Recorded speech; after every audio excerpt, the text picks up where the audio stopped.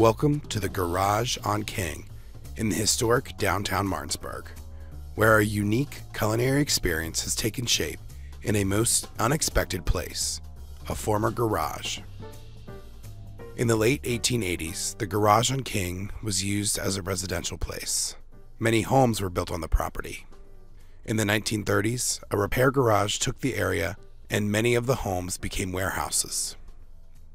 In 1991, the shop turned into an appliance store. That's what most of today's Martinsburg residents may remember the building as. In 2022, Proxima Investments bought the building and created the Garage on King.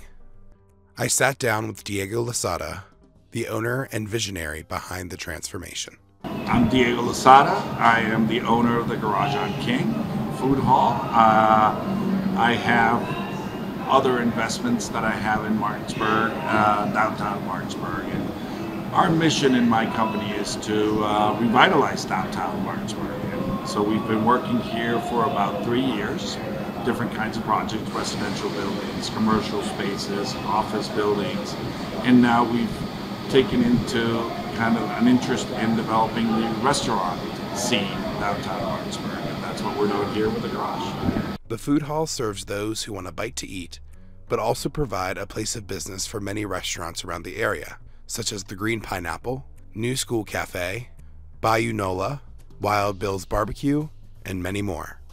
The Garage also has its own bar for patrons who are wanting to have a drink with their food. There was a need in Martinsburg for additional restaurant spaces. And there was this concept of food halls that was growing across the nation. In bigger cities, the nations were kind of developing a new trend in what people were looking for in variety of food.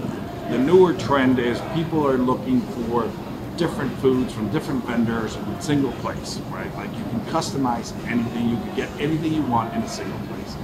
During the development stages of the food hall, Diego recognized the importance of local insight.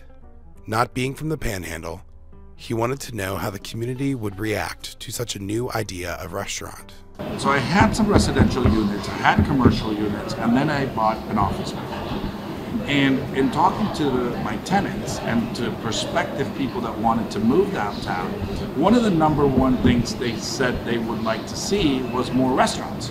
We had Bricks, we had Habanero, we had the Sweet Hut, we had the Thai restaurant, but we didn't really have anything more than that.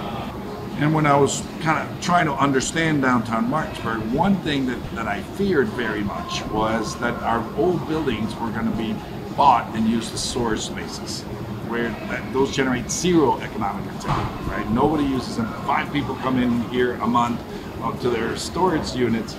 So I bought the building without a purpose, but to make sure that we were converted into something that would be useful and valuable to the community, where people could come and gather. That was the idea. Remembering the importance of the history in Martinsburg is what Diego continues to work on with the Garage and his future investments. With TV 10, I'm Cade Miller.